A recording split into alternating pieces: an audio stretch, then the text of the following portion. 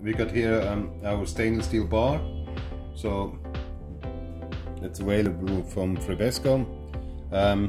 That thing here, first of all, it's stainless steel and it's quite flat in here, goes straight out almost to a point if you need it sharp to open up your crush folds on the end of flashings. That's what we mainly use it. If you have got a folding machine and they crush the ends, you go in and open them up.